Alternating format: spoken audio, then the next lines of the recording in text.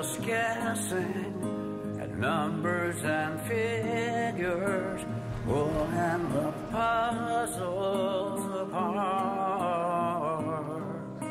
Questions of science, science and progress don't speak as loud as my heart. Nobody said it was easy. It's such a shame for us to part. Nobody said it was easy. No one ever said it would be so hard. I'm going back to the start.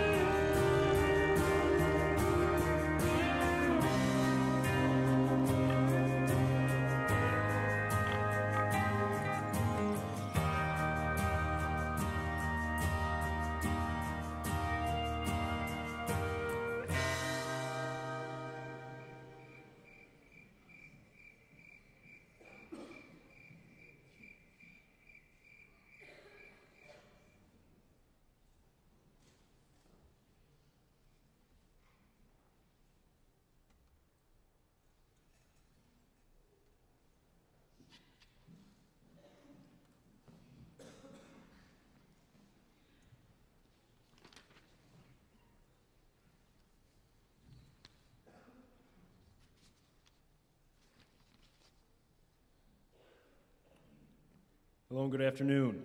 My name is Frank Bush, President of the 2015 Business Week Committee. It is my pleasure to welcome you to Business Week's keynote address with our keynote speaker, Jack Hartung, CFO of Chipotle Mexican Grill. As we close out this week of events, we would like to thank you for your participation and involvement. We hope you enjoyed your experience, and we look forward to Business Week 2016 at Illinois State University. Today, the college is more dependent upon private support than ever before. Through the generosity of our alumni, friends, and corporate partners, the college is able to provide enhanced technology, scholarships, program enhancements, and opportunities such as Business Week that help students improve their professionalism and readiness for future success. To speak on these efforts, Forever Redbirds and the Pay It Forward Business Scholarship, I'd like to introduce Vice President of Business Week 2015, Lindsay Hirschauer.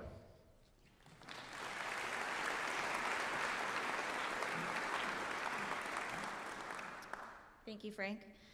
Later this spring, seniors will have an opportunity to participate in Forever Redbirds. This is a tradition that seniors participate in every year by paying it forward with a gift of $20.15. Seniors choose where to designate their gift, anywhere from a club to a college or a department. Seniors are encouraged to think about their time on campus and give back so future students can share the same great experiences. Today, we continue a new tradition of celebrating philanthropic support of the college by recognizing a group of alumni who are creating a new scholarship to benefit business students. The Pay It Forward Business Scholarship encourages other alumni to also support the college by collectively making a difference in students' lives the way education has made a difference for them. This scholarship was created through the efforts of Ron Witten, 80, Paul Koch, 80, Eric Miner, 78, Gary Ritchie, 83, Katie Hill-Gottsman, 01, and Nate Webb, 07. If you are interested in making a gift to the College of Business, please contact Norris Porter, Director of Development, or Tony Birmingham, Associate Director of Development. To speak on Business Week staff and corporate support, I would like to reintroduce Frank Bush, President of Business Week.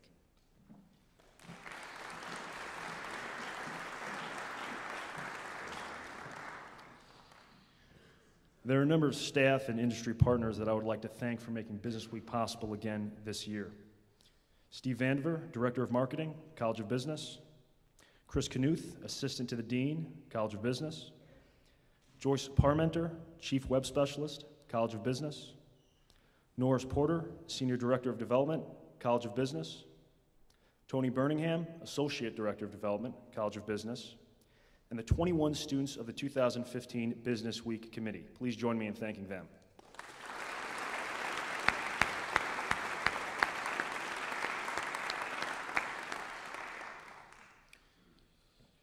We would also like to thank our 2015 corporate partners. Business Week would not be possible without their financial support and involvement.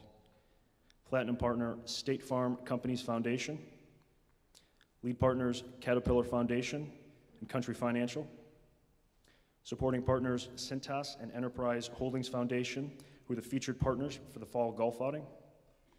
Deere & Company, who was the featured partner for our fall site day visit. Commerce Bank and Heritage Enterprises Incorporated, who are featured partners for the professional development dinner.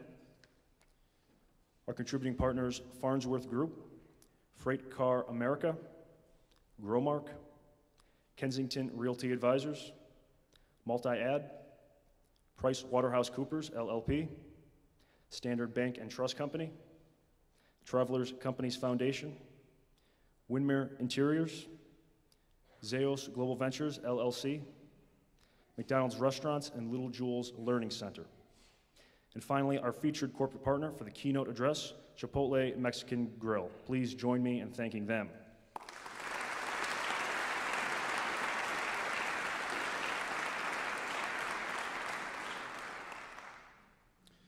And now I would like to introduce our interim dean of the College of Business, Dr. Jerry McKean.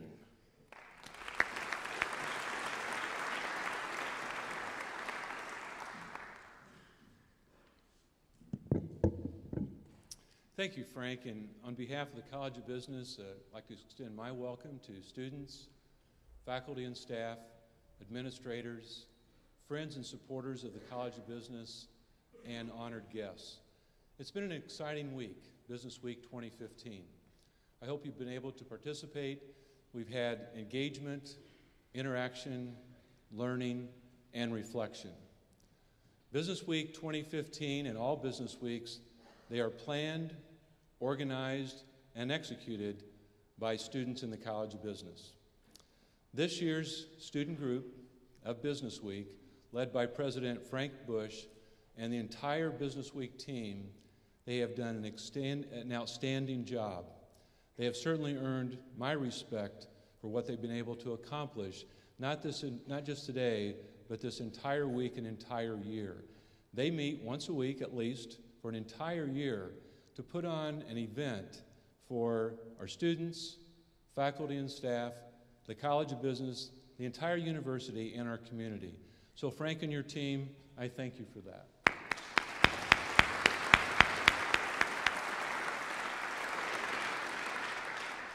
As Frank mentioned, when there's a group or an RSO, if you will, it really takes other people, and he's mentioned those people as well, but the Business Week team has received unwavering support from our Director of Marketing, Steve Vandiver, and from our Senior Director of Development, Norris Porter. So their support and their counsel, I know, has been very much appreciated.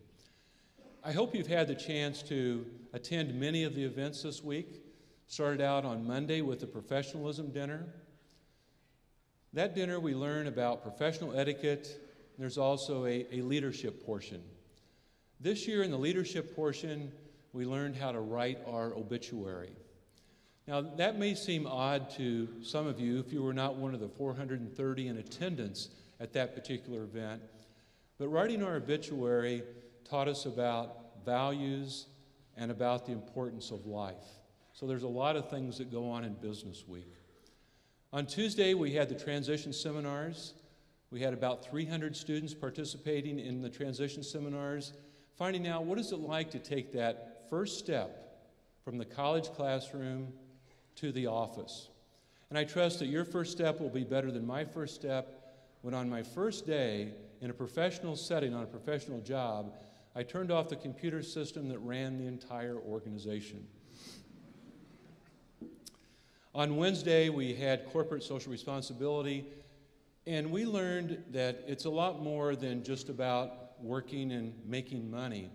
We learned about giving back giving back to our college, giving back to our university, giving back to our community, and giving back to our world.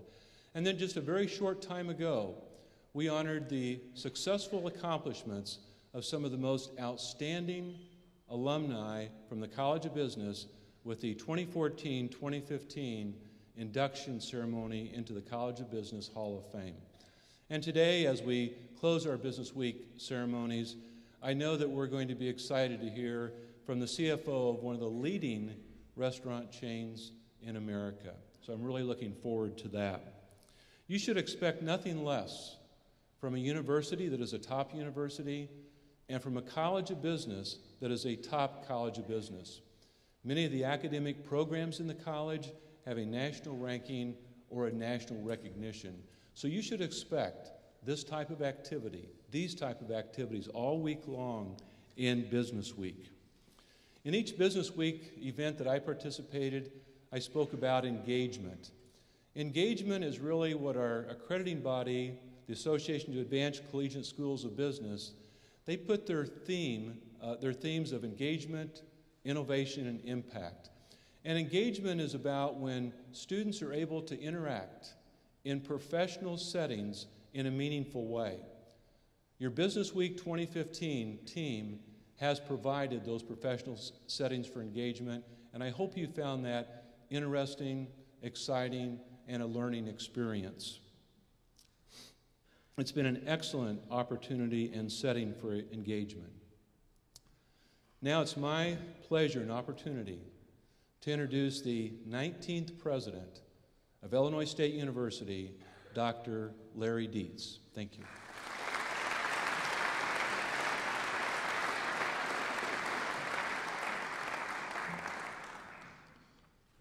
Thank you very much. I was a little late coming in here because I was back in the office chowing down on a nice Chipotle bowl. I heard from a speaker yesterday to never let the truth get in the way of a good story. That was a story. That was not the truth.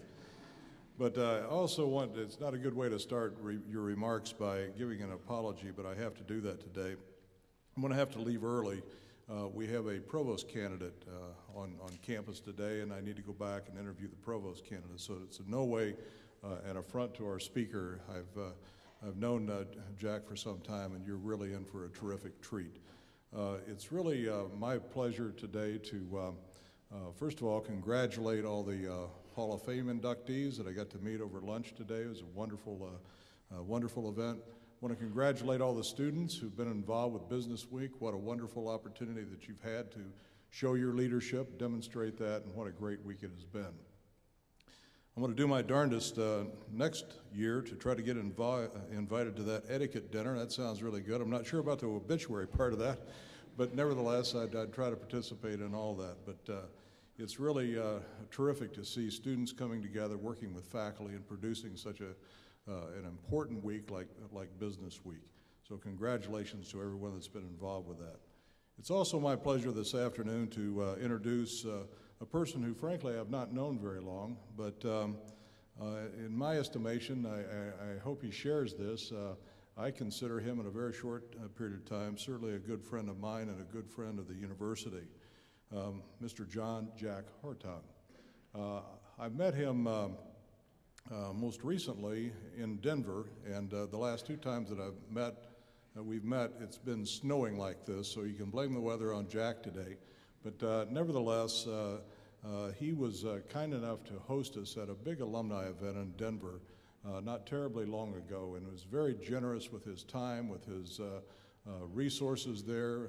We had the event in his office building, and it was just a wonderful, wonderful time, and we really appreciate your hospitality, Jack.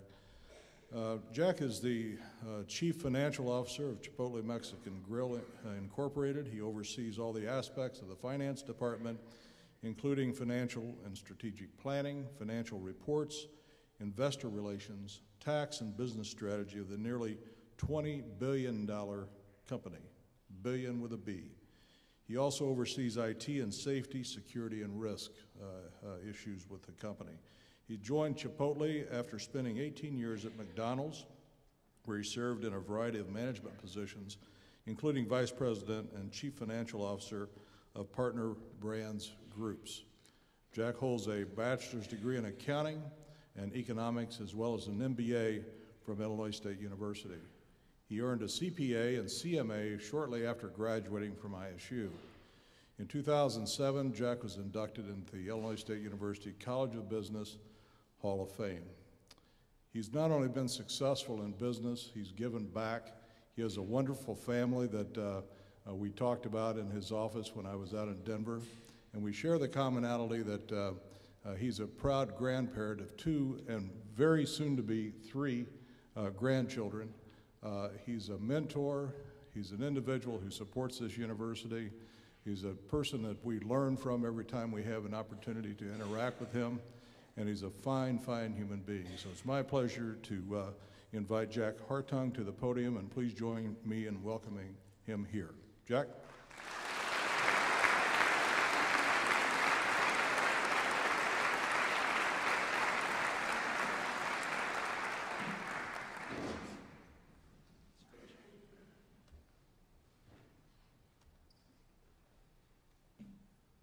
With all those degrees, you'd think I could do this myself, but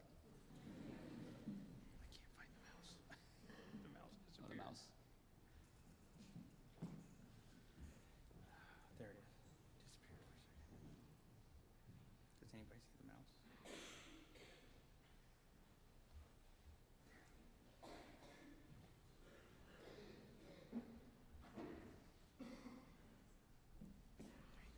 All right, we're in business. Thank you. Well, thank you, President Dietz. I know you couldn't say, but thank you for that wonderful introduction. I hope I can live up to the build-up that he just gave. And thank you, Dean McKean, for inviting me here today, and then Frank and Lindsay and the whole Business Week team for what I'm hearing is a great event. Everything I've heard is it's been a wonderful week. The only thing I'm a little bit nervous about is everyone saying this is the end of it, and so now it's in my hands to make sure that it ends well. So it's a lot of pressure on me, but I'll do the best that I can. What I'd like to do is talk a little bit about my time at ISU, how I got my start, and how I ended up at ISU. Then I want to talk about Chipotle, and I want to put it into the business context. And I want to talk specifically about how the business model works at Chipotle. And we have a sustainable model with our food, the way we source our food, but we also need a sustainable model from a business standpoint as well, and it's critically important for us to achieve our mission. I want to talk about that. I also want to talk about the importance of having a vision. It's important that a company has a vision. I want to share what that vision is for Chipotle and talk about the importance of having a vision and what it might be like if you don't have a vision as a company. And I also want to talk about this concept called the genius of and. I don't know if you've heard of this concept in any of your business classes. Anyone hear of the concept of genius of and? Okay, so a little bit of a lesson today. So it's one of my favorite sayings and something I think applies to Chipotle, and I think it can apply in a lot of business and personal lives as well. So I love this little picture. This is a picture that Norris and President Dietz had given me when they were out to Denver. And I should thank Reggie for being such a loyal Chipotle fan. I'm not sure how he gets that burrito in his beak. I'd love to see it. I'd love to see the mess that he made. But I thought this was a really cool picture, so I've got this picture in my office now, and I get a kick out of it every time I look at it. And by the way, we've had 2 events so far in Denver, and when Norris first called me and said, we're going to have an event in, where's Norris? Norris is here somewhere. Yeah, when you first called me and said, we're going to have an ISU alumni event in Denver, I'm like, okay, we'll have a conference room with 5 or 6 or 8 of us or something. 70 people showed up or something, or 80 people or something like that showed up, and then we had another one in the snowstorm, and there were still 50 or 60. And what a joy to have all of these people I've never met before, yet instantly felt like we were friends and we had a connection and we talk about ISU. And some were business majors, some were teachers, they were nurses, they were from all walks of life, and yet we had this instant connection because we could talk about our time back at ISU. And when I think about ISU and I think about where I'm at today and where things started, a lot of my roots, both from a business standpoint and from a personal standpoint, started here. I met my wife, Nancy, here. In fact, we got married. I graduated in '79 with undergrad, graduated in '80 with a master's. Nancy and I got married in 1980. She also was an accounting graduate, accounting master's. She taught for a year because she finished a year before I did, and she was nice enough to stay an extra year. We started our family together. We went on to have 5 great kids. My oldest went to ISU, graduated from ISU in 2006. He would be here, and Nancy would be here, except his baby is due any day now. And so, and when President Dietz was talking about being a grandfather for the 3rd time in just 11 months, I can't help but smile. Now, you know, I don't feel like I'm old enough to be a grandpa. I know you think I look old enough, but it happens fast, I tell you, and it is the joy of our life. And so, not just, ISU is not just prep for my career. My personal life started here, my family life started here, and so we have real, you know, deep roots here. Then when I think about how I landed at ISU, I'm so lucky because when I was a senior in high school, I didn't know where I wanted to go to school. And I waited too long, and I wasn't sure what I wanted to study. And one of my friends said, he's going to ISU. And I'm like, well, what's at ISU? I didn't know anything about it. And he told me about it, and I said, okay, fine. So I signed up, never stepped foot on the campus before. I know it sounds crazy, right? I'm sure nobody did that, right? I'm the only one in the room that just showed up at school the first day. I didn't know what to study either, and so I talked to my older brother who was at U of I, and he said, we should study accounting, because I was always good at math. I stunk at things like science and geography and things like that, but I was good at math. He said, well, go into accounting. And he told me about the career that I could have in accounting, but he said, if you're gonna study accounting, you have to go to U of I. He goes, so okay, it's August, you gotta go to ISU, but you gotta transfer to U of I because it's got the best accounting program in the Midwest, is what he declares. So he's my older brother, he must know better, right? So I say, okay. So my plan was go to ISU for a year or 2, transfer to U of I, get my accounting degree. Well, it didn't take long for that plan to not feel right. I came to ISU and right away felt like I belonged here. It felt like the professors really cared about the students. They reached out and connected with the students. I made friends. In fact, one of my good friends who don't throw anything, Rookie, is here in the front row. Steve is his real name. So I still have great friends from ISU, and I felt this connection both in the classroom and from a personal standpoint. And when I would visit my brother at U of I didn't feel that same connection. It didn't feel like it was right for me. And so, the plan changed. I decided, you know, I really want to stay at ISU. I started looking in the accounting program. Well, the accounting program's outstanding, as you know today. Well, back then I didn't know that, but it was great and rising.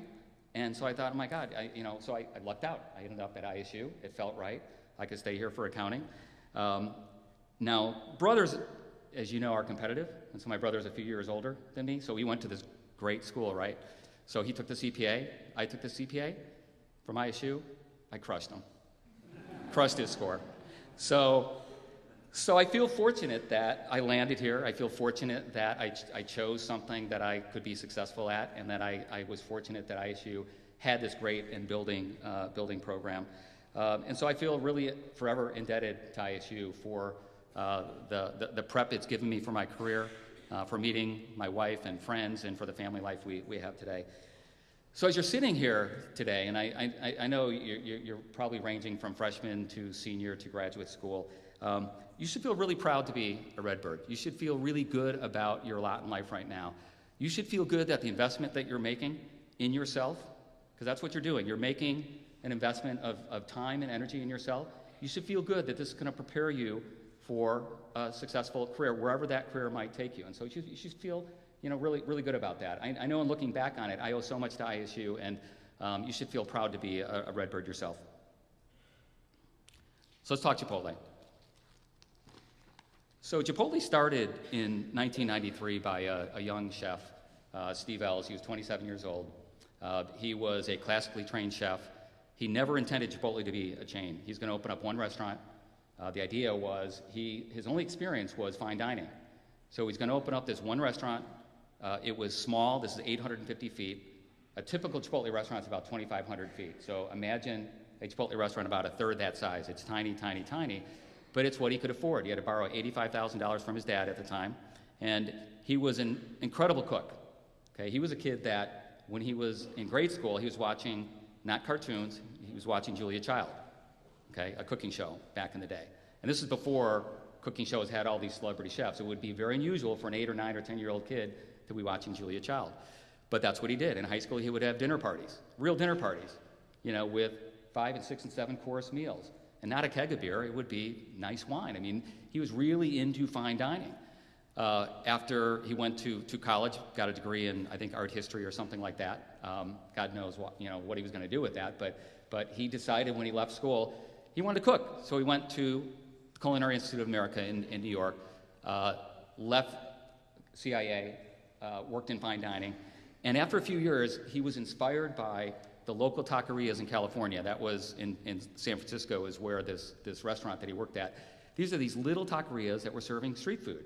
And he thought, my God, that's brilliant, where you can serve food, and the burritos and tacos is just the way that you serve it, but he could bring his fine dining cooking, his culinary skills, to the service format, and it could be simple and accessible. That was his idea to open up Chipotle. It was going to be one restaurant. He would run it for a few years, save up some money, and then open up a fine dining restaurant. Well, there was nothing like Chipotle at the time. Okay, everything he did was cooking from scratch. I mean, the level of detail to produce the perfect burrito was incredible. Things like he would toast the cumins, he would roast the peppers. Oregano comes out of you shake it out of a jar, right? Well, not at Chipotle. They come in stems, little leaves. You pull them off, even today, you pull them off by hand, you cut them by hand. And so all this detail, braising the meats, marinating the meats by hand, everything was done the way it would be done in a fine dining restaurant, yet it was done in this very accessible format. And so there's no food like this at this time. It was a hit right away. Food critics even came in to the restaurant, which typically would not visit a fast food restaurant like this or a quick service restaurant like this. And the food critics recognized the sophisticated cooking, wrote very positive stories, and so it was a hit right out of the box. So he thought, I better open one more. That one did better. Okay, one more. That one did better. And so on. He opened up the next one, and now we have nearly 1,800 restaurants. We have 17 restaurants outside the U.S. We have 2 new brands. One is called Shop House Southeast Asian Kitchen, which is, the best way I can describe it is, it's the Asian version of Chipotle. Okay, really delicious. And then we have a pizzeria concept as well called Pizzeria Locale, and I would also call that, it's the Chipotle version of Pizzeria Locale. And I'll talk a little bit more about those later. So somewhere along the way, Steve realized that he could serve way more people, way better food, and really elevate the dining experience by opening up more Chipotles. And so it was just one of these, just like I accidentally landed at ISU, Steve accidentally landed as the co-CEO of a major chain. So now we have this vision, and when I say now, we've had this vision for more than 10 years. So when we were a small restaurant, just 100 or a couple hundred restaurants or so, we had this vision to change the way people think about and eat fast food. And I think it's critically important for a company to have a vision. It's important to have a vision that matters. It's important to have a vision that people understand what the vision is, that they buy into the vision, that they want to commit to the vision, and that they know what their job is in contributing to that vision. And so we have this vision that we want to change the way people think about and eat fast food. And this could seem daunting. I mean, we're not quite 2,000 restaurants. There are tens of thousands, many tens of thousands, maybe 100,000 traditional fast food. And when I say traditional fast food, I'm thinking about Taco Bell, McDonald's, things like that. There are tens of thousands of them. And so for us to say we're going to change that whole industry or change the way people think about fast food with less than 2,000, that's a fairly daunting task, but that's what a vision should be. It's even more daunting when you think back 10 or more years ago when we had just a few hundred restaurants and we're thinking we were going to change fast food. So we had this vision that we were really going to do something. We were going to rock the fast food world, and that was our objective. And so our objective along the way was to put together a business model and put together strategies to achieve this vision. So what would happen if a company didn't have a vision? And let me give you an example. Back in the 50s, okay, I'm going way back to the 50s, the biggest company in the world, what's the biggest company in the world today? It's in your pocket, every one of your pockets. Apple. Right? You guys don't know that? Okay. Apple is like $700 billion. They're going to be the first trillion-dollar company. Anybody have any idea what the largest company in the world was back in the 50s? GM. Yeah, GM, General Motors. Okay. General Motors was the largest, most successful company in its time, in the 50s. Okay. So I went back and did some research to find out, well, where did it go wrong? And there's a lot of things that they could have done differently. But in the 50s, their CEO at the time made this statement, declared this statement proudly. He goes, "We're not in the business of making automobiles. We're in the business of making money." Okay, I believe that's a fatal statement. Okay, a business that's in the business just to make money, it's really hard to rally around that. It's really hard to get employees to rally around that. Listen, it's great to make money. You know, you want to buy new clothes. You want to buy the next version of the iPhone. Sure, you need money, but to have that to be your purpose in life, to have that to be your vision, I think that's a rudderless company. And I think when you're a rudderless company, competition comes in and they outflank you and they do a better job, whether it's better gas mileage, whether it's better designed cars, more reliability. Well, that happened all along the way. And so GM went from this largest, most successful company in the world with a 50% or nearly 50% market share. Today it's got about a 17% market share. It's worth about $60 billion. A few years ago, during the financial crisis, it was worth about $5 billion. It was less than $10 billion, whereas Apple's worth $700 billion today. So not having a vision isn't the only thing that went wrong at GM, but I think when you look at companies that are struggling, if you go and look and see what their vision is, I would guess that more times than not, they either don't have a vision, it's not a compelling vision, or people are not rallying around it. So if you have a vision worth rallying around, it can be very, very powerful.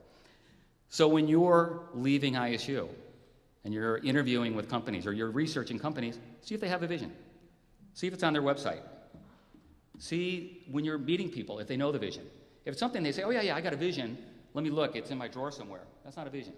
Okay, they're not rallied around it. Sure, it's a vision, but it's much more powerful if they know the vision. They go, "Oh yeah, we have a vision. Okay, we know exactly what it is," and they rally around it and they're committed to it. That's more likely to be a successful company. So with our vision, having the right vision is a start, but then you've got to build your business around that vision. Having a vision to just have world peace is wonderful. How would you achieve it? How would you get there? Okay, but our vision to change the way people think about and eat fast food, we have three main strengths that we focus on. We focus on having a very strong food culture, very strong people culture, and a strong business model. Okay, and hopefully a lot of you are familiar with what we're doing from a food standpoint. Our food culture involves buying sustainably raised ingredients. It involves the inspiration from that video that you saw, where Willie Nelson was singing, over that Back to the Start. The idea is to buy sustainably raised food, okay? Food that is raised with respect for the animals, respect for the environment. It involves taking whole ingredients and doing real cooking, so you can serve delicious food. So it's not only more responsible, it's delicious food, and it's more healthful as well, because you're talking about real food without preservatives, without additives, things like that. So it's important for us to have a very strong food culture. And at Chipotle, while we don't add many things to the menu, the menu today is almost identical to what it was in 1993. All the ingredients are different. They're all better. The cooking techniques are better. And so we focus on this food culture where we're constantly making what we already serve better. And so it's important that we continue to do that. Now, one challenge is the sustainably raised ingredients are expensive. So you have to pay for that somehow. So it puts our business model at a disadvantage. Okay, and I'll talk about that in a little bit. Actually, one more point about that. So our food cost, because of this investment we're making in these higher quality ingredients, our food cost is the highest in the restaurant industry. Okay, so now we're all in the business world here, right? So when you take your largest expense item and it's higher as a percentage of sales than any other restaurant company out there, it puts you at a disadvantage from a business standpoint, right? Okay, so our business model is either at risk or we've got to find a way to offset that, and I'll cover that in a minute. We also strive to have this special and unique people culture, and our people culture is very different than any other restaurant company for sure. It's different than a lot of even non-restaurant companies out there. And somebody before I asked somebody in Business Week, I said, what would you like to hear? And they said about the people culture. I'm like, oh crap, that could take hours and hours and hours, and I love talking about it, but I don't have time for it. So I'm gonna give you a few headlines, and then maybe in Q&A, if we have time, I hope we'll have time for Q&A, we can cover some more of it. But to start, one thing that we do completely different than other restaurant companies, we don't franchise. Okay, franchising is something that you do when you want somebody else to run the business, you want somebody else to hire and train and lead people. Okay, we own and operate all of our restaurants, all 1,800, even the ones outside the U.S. So we have 55,000 employees. So we have this people culture that's centered around hiring great people. And when I say great people, I don't mean restaurant experience. Okay? You can come to Chipotle and work in our restaurants with no restaurant experience. But great people means great character. Okay? We have something called 13 characteristics that we look for, and these are things you can't teach, you can't learn in school. These are things like being respectful, being curious, being ambitious, okay, being hospitable, okay, being smart, okay, not necessarily book smart, but just smart, being alert, okay. We look for these things to hire when we're hiring people, because as we're hiring the 55,000 people, we want every single person to have the ability to make it to manager or beyond, to go as far as they can. And so we know that if they come in with the right character, we can teach them how to cook, we can teach them how to run a restaurant, we can teach them how to lead people, we can teach them how to run a business. Okay? And if they come in with the right character, we can do all those things. They can have a successful career with Chipotle. So our people culture is critically important because we run all of our restaurants. We also promote all of our managers from within, from crew. About 95% of our managers come from crew. So it's important that when we hire each of these 55,000 employees, that they have the ability, the desire to lead someday. Now, it doesn't mean they have to want a career at Chipotle. You can be a college student and come and work for Chipotle while you're going to school. That's great, but you have to have the character I talked about, and you have to want to be part of a special team, and you can be part of Chipotle and then go off and you can pursue your nursing degree or accounting degree, but we won't hire you unless you have those 13 characteristics and you have the desire to be part of a very, very special team. So I could talk a lot more about the people culture, but it's profoundly important for our business for us to be able to run all of our restaurants to have this very special people culture. And the third thing that we focus on is having this very strong business model. And when I talk about a strong business model, I'm primarily talking about two different elements of that business model for Chipotle. One is the model needs to create value, okay? And very simply, creating value means you get more out of something. Whatever you put in, you get more out of it. So if you're going to make an investment, the investment has to be worth more in the future. The reason for that is you can't invest, for example, in opening up new restaurants if you don't create value, okay? You run out of capital. If you borrow from the bank, eventually you're going to run out of money and you can't open up any more restaurants. So you need to be able to invest, in our case, invest in restaurants with the idea that the amount that you invested is going to be worth more after you make the investment and after you run the restaurants. Now, Chipotle's in good shape here. Okay, we've been working on this for a long time. We've been working on this hand in hand with our vision for over a decade. So one way to measure creating value is to look at return on investment. And so if you look at just the restaurant level, at Chipotle, we invest about $800,000 to open up a restaurant. Does that sound like a lot? Those restaurants look pretty simple, right? Nobody thinks we spend $800,000, but believe me, we do. We find a way to invest $800,000. After a few years, though, we have the ability to generate $500,000 to $600,000 in each restaurant in cash flow. So that's a return of 60 to 70%. It's by far the best in the industry. Okay, it's in most cases it's double what other restaurant companies are earning. So we have this ability to today create lots of value. Okay, so that part of the formula is working for us. But what about sustainability? And in sustainability, I define that as where the business is able to remain healthy, okay, and be profitable enough to invest in our purpose. Okay, when I get up and talk to our entire company, all of our managers, I talk about the fact that we're not in business to make money. I take the opposite approach at GM. We're not in the business to make money. We make money to invest in our purpose. Okay, so we have to be able to have this business model where we can invest it back into our purpose. So I mentioned before that our food cost is the highest in the industry.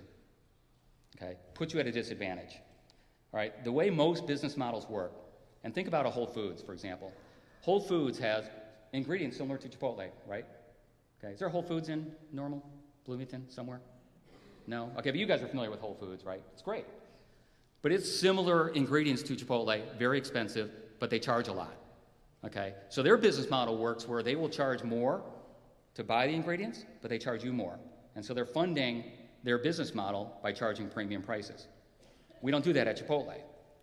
Okay, if you go to Qdoba, I'm not advising you to go to Qdoba, but if you stumble into, you better not be going to Qdoba for sure over there. If you stumble into a Qdoba by mistake someday, let's say it that way, you'll pay about the same for Qdoba as you do for Chipotle. They don't have food with integrity. Their food cost is a lot lower than ours. The reason we need our business model to work that way, unlike Whole Foods, is our vision is to change the way people think about and eat fast food. Not some people. Okay, Whole Foods, not everyone can afford Whole Foods. That's why they call it Whole Paycheck. Okay, that's their nickname. Our model is based on buying the expensive food, charging the same price as you'd pay at a Panera or Potbelly's or Qdoba or in that same ballpark, okay, so that everyone can afford to eat at Chipotle. So again, as a business group, you're probably thinking, oh my God, okay, so they're charging the same prices, their food cost is high, their margins must stink. They're not, they don't. The margins are the best in the industry.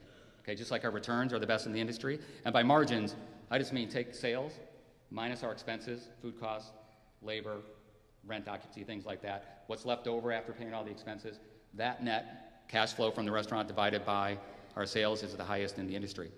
So how do we do that? Doesn't seem like it should work that way, right? Well, because we've been so focused on our vision over these many years, we look for efficiencies everywhere else but on the food line. Okay, so we look for efficiencies in building a small restaurant. Okay, less rent, less upkeep. We look for efficiencies with our labor model. Actually, one of the best efficiencies we have is because we don't keep adding things to the menu. Okay, we can get really good and really efficient at cooking terrific, delicious food and serving people very quickly, during a very tight lunch hour. And so we work hard to find efficiencies everywhere else so that we can spend more on the food. And it's a great way to run the business, right? So you guys get to pay about the same as you'd pay over at Qdoba, okay? But you're getting much higher quality ingredients. It'd be like shopping at Whole Foods but paying Piggly Wiggly prices, okay? It's a great value from a customer standpoint, and it allows everyone to enjoy Chipotle. And so this is, I mentioned this concept called genius of and. The genius of and is when a company refuses to compromise on what's important. A typical restaurant company might think in terms of, I can either have high quality ingredients or charge low prices, but not both.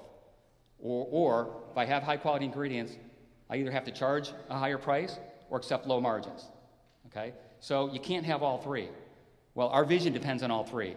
Buying expensive food, high quality, sustainably raised ingredients, charging a fair price so everyone can afford to go there, and then having attractive margins so that we can continue to reinvest in our business. And Economics 101 would tell you when businesses have high returns and high margins, usually competition comes in, okay? And that's going to push the margins down, push the returns down.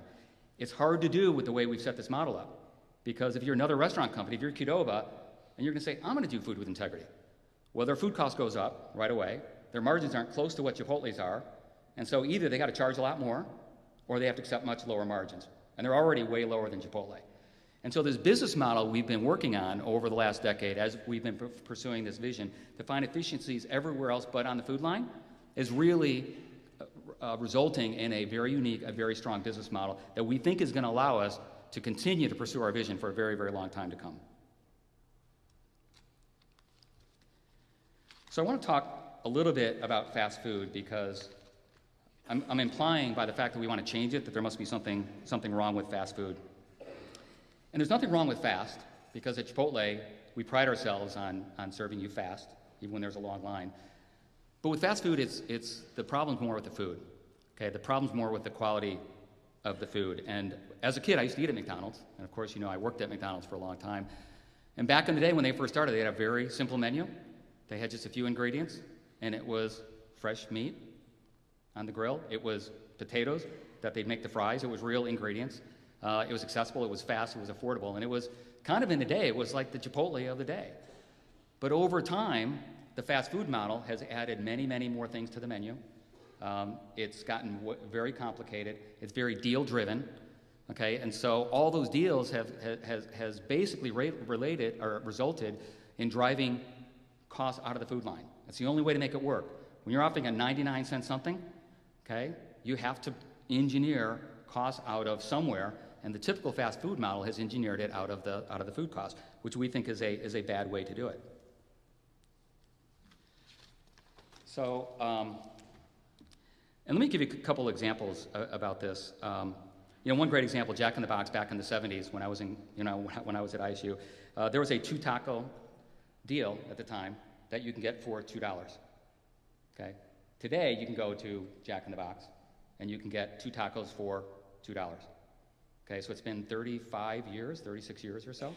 If you adjusted that $2 for inflation, today that would cost somewhere around $4 or $4.50 or something like that, depending on what inflation assumption you come up with. So the only way to make that work is over the years, costs are engineered out of the food cost. And that's resulted in things like raising animals more in larger farms, in close quarters. It's resulted in the need for using antibiotics. It's resulted in things like increased use of pesticides, GMOs, and things like that. It's resulted in things that have created efficiencies, but at a cost. And we think those efficiencies just aren't worth it. And so we'd like to go backward. It's kind of back to the start. We'd like to go back to the traditional way of raising animals, raising crops, without this kind of factory approach to raising food. Yes, it's more expensive, but when you go to a fast food restaurant and you're paying a relatively low price, the part of the price you're not seeing is the impact on the environment, the suffering, you know, that the animals are going through, the impact on your health, perhaps, over time. And so we don't think that price is worth, you know, the discount that you might be paying at a fast food restaurant. So I'd like to show just a quick video to give you an idea of, I want to contrast the messaging that Chipotle, you saw back to the start, I have another video to show you, compared to the typical fast food model with advertising. And, oh, here we go.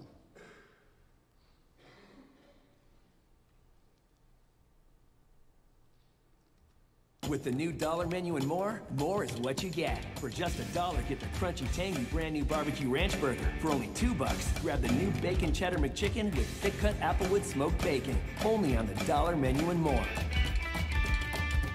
The word is out. Introducing flatbread grilled chicken now at Wendy's. Checker's new Lil Philly sandwich. Cha-ching! Try the amazing new French fry burger, only $1. Burger King, where taste is king. KFC original recipe, now available without the bone. Freshly prepared white or dark meat chicken, boneless and skinless. New flatbread sandwiches from Panera, each 360 calories or less. Try one today. The new AM Crunch Wrap, eggs, bacon, cheese, and a hash brown inside. It's the all-in-one breakfast. Buffalo chicken strips small combo meal, just $4.99. Burger King, where taste is king.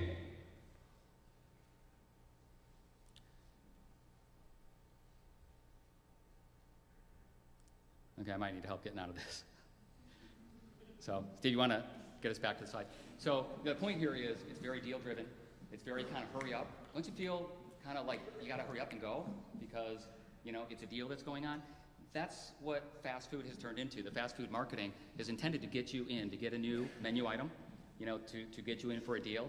I heard somebody laughing about the French fry burger. I mean, there's all kinds of crazy things out there. It's all intended to entice you to come into the restaurant. Versus, this is, you know, the way Chipotle wants to communicate with our customers.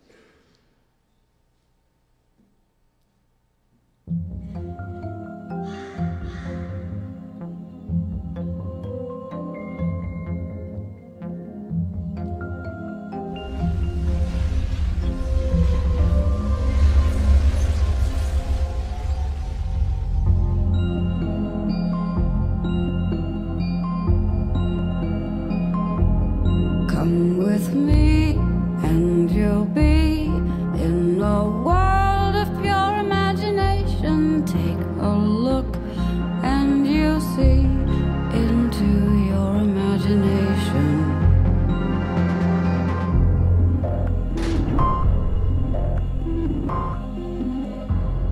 We'll begin with a spin, traveling in a world of my creation. What we'll see will defy explanation.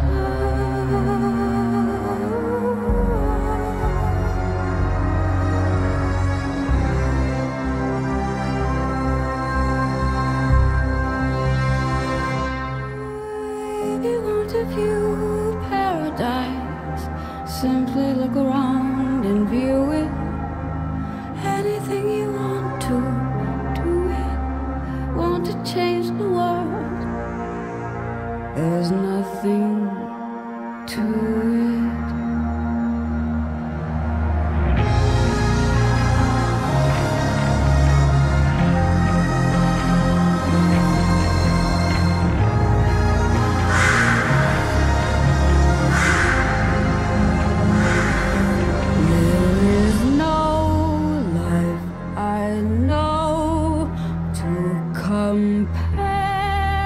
your imagination living there. You'll be free if you truly wish to be.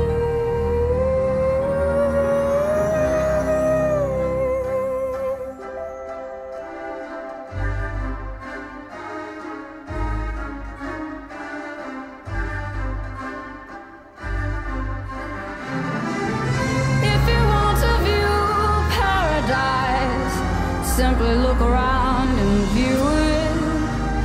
Anything you want to do it. Want to change the world, there's nothing to it.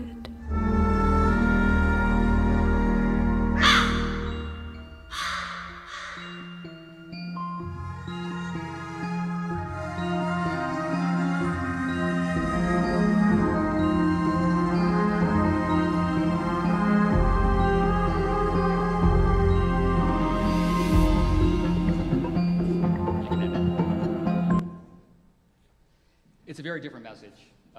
Dark for a while, but it's not intended to get you to come into Chipotle. It's not intended to talk about this new menu item or the 99-cent something. It's intended to cause you to think. It's a satire. It's not real, obviously, but we would rather encourage people to think about where their food comes from, to be curious about where their food comes from, to ask questions about it. And we think the more questions you ask, that's likely to lead to better food supply in this country. It's also likely to lead to you wanting to visit Chipotle more often. And so we'd rather invest in a message like that to cause people to think and become curious than to just cause people to think, I better hurry up and get to Chipotle before that latest deal opens. So got a couple more slides just to wrap it up here. I mentioned Shop House and Pizzeria Locale, and there actually is a picture of some delicious pizza that's not showing up right now. Trust me, it looks great. The typical fast food model is to add a million things to the menu board, okay, which means it's really complicated. You have to take shortcuts. The food has to come in already processed and then rethermalized. It's really hard to do real cooking when you have a million things on the menu. Our approach to variety is to create new brands.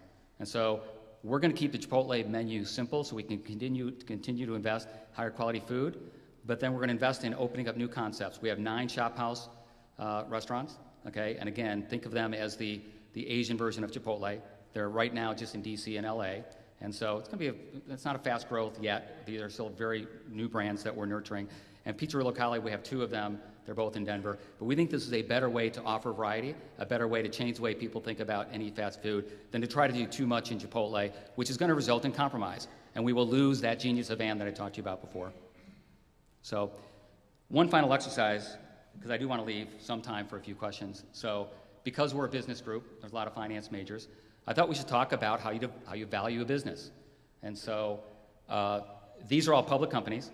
And so you can value their business, or you could take the total value of the business by taking their stock price times the number of shares. You get a total company value and divide it by the number of restaurants. And that's what this result is. And so Jack in the Box, for example, their average restaurant's worth $800,000. So it's about what Chipotle invests in a restaurant, all the way up to McDonald's. Each restaurant's worth about $2.6 million per restaurant. So Chipotle, where do you think Chipotle might fall on this? Any idea? Any guess? 5 million? Okay, that's a bold response. Anybody else? 3? How about 12? So how can that be? These are businesses that have been around for a long time. Well, this is what you can get. It can be a profound effect when you have a different business model. So part of it is we don't franchise. Okay, franchising divvies up the business model. We don't franchise. Secondly, we look for efficiencies in things that don't matter that much. And so that allows us to invest more in food and save money in all the things that don't matter that much to you when you visit Chipotle. And then we have a lot of growth because we have these high returns, these high margins, because we have a message that's resonating with people. Wall Street is optimistic about our future. And so those 3 things cause us to have our business to have a profoundly greater result than these other restaurant companies. So with that, thank you for your time today. I'd love to answer any questions you might have.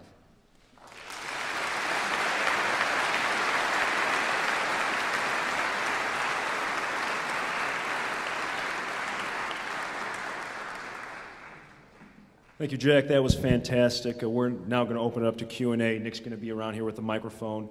We'd invite you, thank you, we'd invite you as well to use our Twitter feed, and we'll do some questions at the end off that. That is hashtag BWISU 2015. So now we will open up to questions. Thank you, Frank. What was the biggest challenge you guys had as you were rolling out the number of stores? The biggest challenge we've ever had, and the biggest challenge we still have, is people. We have to hire 55,000 people every single year. We have to develop several hundred managers every single year. The restaurant business is a fairly high turnover business. A lot of people are working while they're going to school, or as they're getting ready for a career that they want outside of the restaurants. And so this idea, if we don't do a good job of hiring the right people, and if we don't have the right leaders that are developing them, and developing in Chipotle isn't just about teaching how to use a knife, teaching how to grill.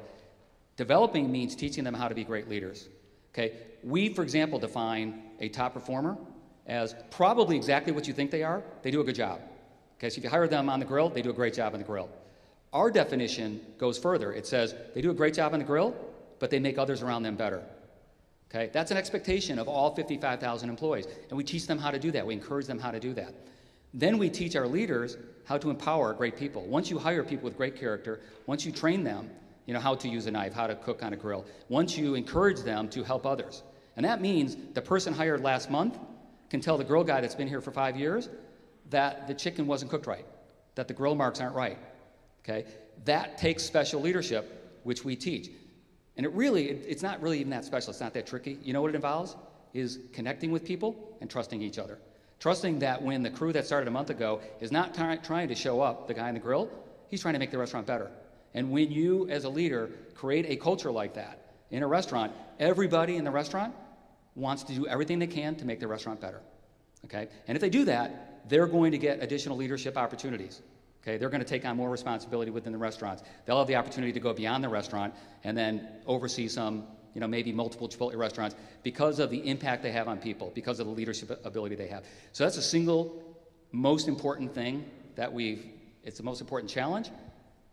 It was 10 years ago, it is today, and it'll be 10 years from now as well. Thank you. Yes, sir. I love Chipotle. One thing I noticed is a lot of your stores aren't in more rural areas. They are in rural or not? Are not. Like from where I'm from, like half hour out of like a bigger city. Do you think Chipotle would ever advance, or not advance, but see themselves moving into more rural areas to get more customers, or is that kind of like maybe a waste of resources? Eventually, with 1,800 restaurants, right now, you want to fish where the fish are biting. Okay, so we're going to open up 200 restaurants. And so we have the opportunity for more restaurants in New York City and Chicago and San Francisco and all these big cities. What we typically do is, as we go from a big city, like for example, we have a restaurant in Decatur. We have 2 here now. Okay, we have 2, I think, in Champaign. When Chipotle becomes very well known in the major city nearby, and then you have restaurants, for example, we've moved from Chicago to Notre Dame to Indiana, then you start filling in, and then I do think some of these smaller towns, now it depends on how small. A couple thousand people would be hard. We wouldn't have those 60 and 70% returns if we open up in a town of 1,000. But I do think that we can come up with, and we're working on a model where there's even a smaller restaurant where the investment could be a little bit lower, so that we can bring Chipotle to more people in smaller towns. Because it is part of our vision. We don't want to leave people out, but right now we're going to fish where the fish are biting. Okay. You guys have to have a tough question out there. One you think I possibly can't answer. Was Chipotle part of McDonald's at one time? What was that history, and why did you flourish after that relationship? Yeah, the question was Chipotle part of McDonald's? Chipotle was started, as I mentioned, by Steve Ells as a chef. He had to raise money. Steve does not like raising money. He likes to cook. He loves to cook. He's always talking about the next meal. When he's eating this meal, he's thinking about the next meal. And he's very sophisticated, and he just loves every bit about food. And so at some point, he spent too much time raising money to open up the next restaurant or the next 2 or the next 3 restaurants. So in 1997 or 98, they went to McDonald's. They decided, the board at the time, as a private company, they had 12 restaurants, decided they'd go look for a strategic investor. Not private equity, not Wall Street, a strategic investor. They knocked on a bunch of doors.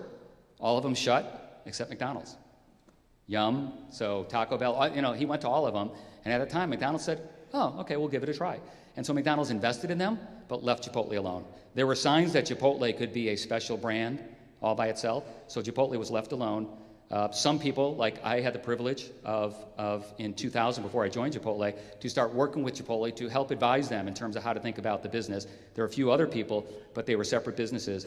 At some point, it was pretty apparent that the cultures, the vision, what we stood for and what McDonald's stood for, they couldn't coexist. And so we separated in 2006, 3 different transactions, an IPO, a follow-on offering, and then a split off. And so by the end of 2006, McDonald's had no investment whatsoever. I did go through an interesting exercise that I should share with you. McDonald's made a lot of money on Chipotle. Invested $350 million, made $1.1 billion, so they tripled their money. Okay, but we're now a $22 billion company. They own 90% of us.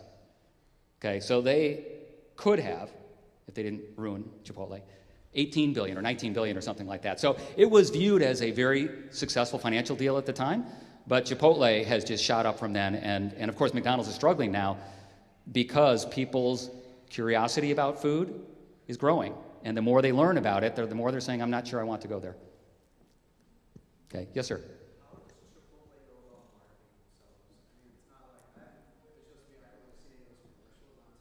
Yeah.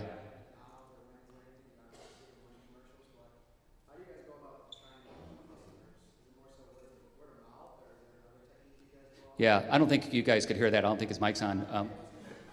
Okay, but the question is about marketing. How do you market? You don't see much marketing. This never saw TV. We don't do any TV marketing. This went viral. It actually, at the end of it, you saw there was a game.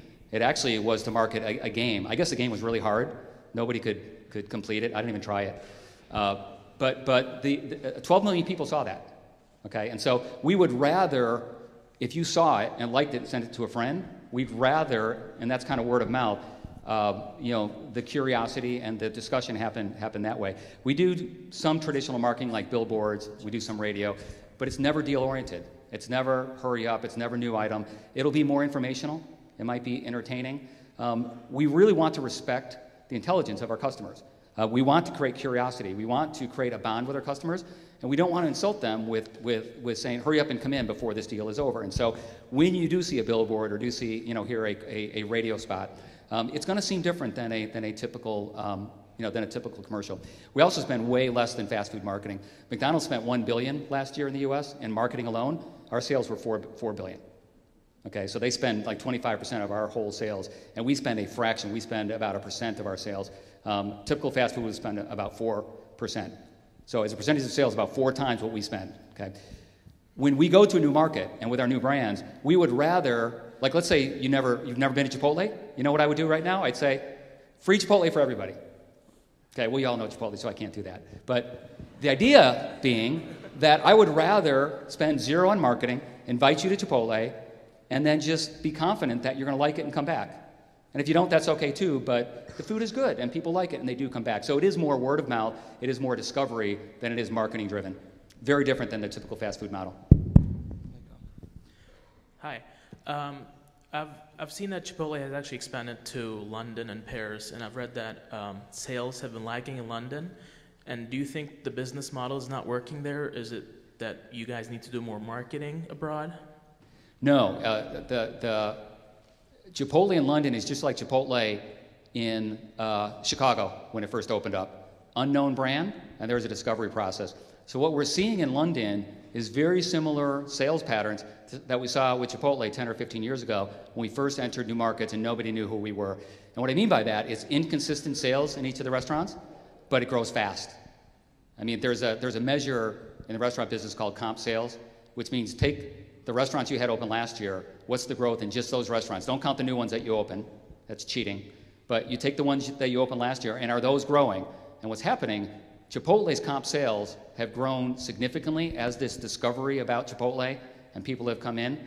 That's happened in the US over time. The same thing's happening in London. So we just believe it's a matter of a timeline, that we're seeing very similar things that we saw back in the old day. We're seeing very similar things in London today. So we're very encouraged by Chipotle in London and in Paris and in Frankfurt as well. And by the way, in Canada, the sales out in Canada are actually higher than the US. So it's already doing better than we are here in the US. Yes. Okay, so you talked about putting the money into the good quality food. Right. And you've talked about your good quality employees. Where in the business model is your cost for these employees? Because I'm assuming you have to spend quite a bit if you want good quality employees. Yeah, we do. The thing that we do the most is we invest in their development. And so let me give you an example. Somebody who starts at Crew, and there are specific people I can think of, making, let's say they start at $9 an hour. Our average hourly rate is right around $10 for all our hourly people. But we wouldn't start at 10. Let's say you start at $8.50 or $9 or something like that. You can get to the next level of manager within a matter of 3 or 4 or 5 months. You can get to the next level. Now the average is 12 months, but that's the average. And there's people that get there as soon as 3. There are some that take longer. You can get to the next level in 3 months after that. Okay? Then there's the next level, the next level. So within a couple years, you can go from crew to a manager, and then we have an elite manager called restaurateur in a matter of a couple years. When you get to restaurateur with your salary, your bonus, your people bonus, company car, and stock options, it could be a $100,000 package. Okay? We've had people that started 9 years ago as crew that are now running a whole region that with stock options and nicer company car, they're making $500,000 a year or so. So the opportunity is fantastic. And the way you succeed, the people that have done this make others better. Okay? The way we measure your success, if you make others around you better, we'll want to have you influence more people. And if you make them better, we'll want you to broaden your leadership experience. And if you're really exceptional at making others better, leading others and empowering others to be the best they can be, you can have a very successful career at Chipotle. Any other question? I think we're probably out of time. Well, we got one time. We got time for one more question. One more question. I want to do it for my Twitter feed. So oh, yeah, of course.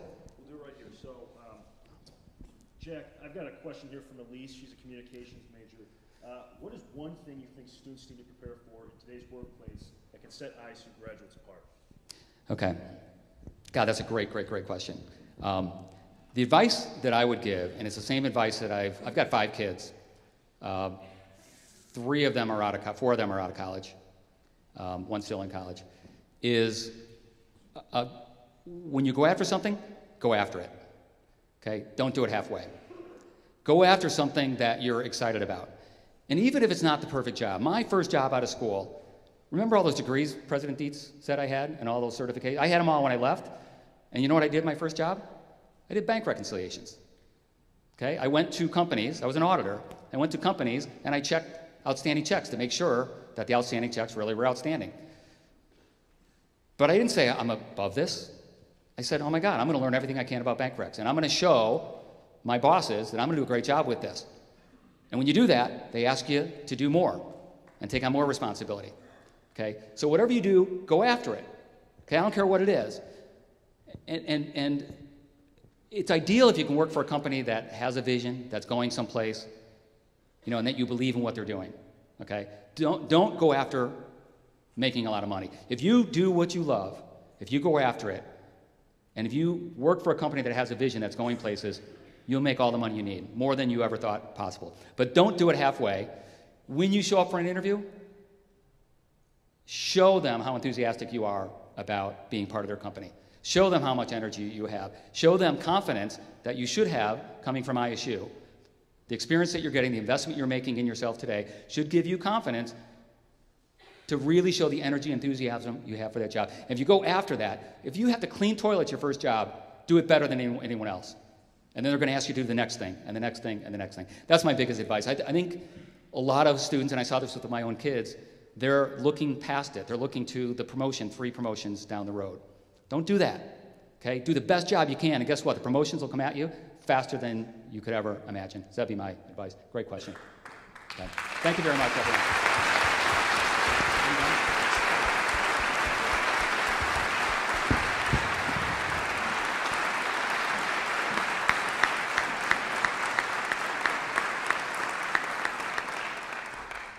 Thank you for all those questions. As a final note, there will be a networking reception in the outside atrium. Light hors d'oeuvres will be served. We'd like to thank you for attending our keynote speaker this afternoon and our final event of Business Week 2015.